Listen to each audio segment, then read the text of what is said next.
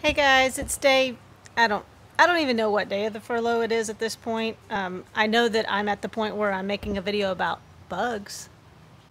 Anyway, Cole and I covered bugs the other day on when I interviewed him, and I just felt like for new gardeners it might have been a little vague, so just wanted to give you a few details on what you can expect to see. And the main thing is being able to identify good bugs from bad bugs.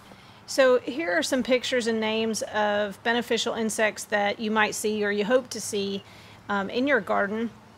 So the best way to get them is to plant flowers that will attract these bugs.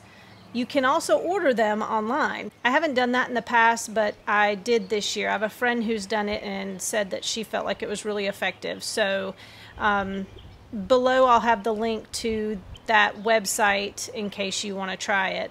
I ordered nematodes, and here's how it comes packaged to you and how you put it out. The nematodes come in these little boxes. It's actually like, kind of looks like feta cheese to me.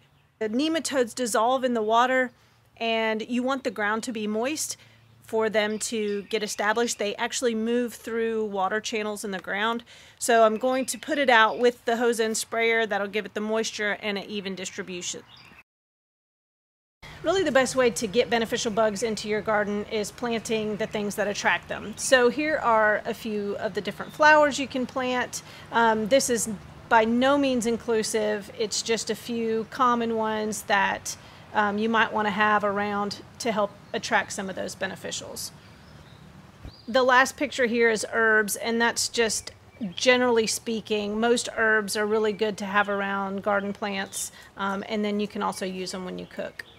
So I'm going to do one more quick video on the bad bugs and what to do if you do find them in your garden, if you weren't able to prevent them, being able to control them, kind of what you can use and keep things organic or without using pesticides if at all possible.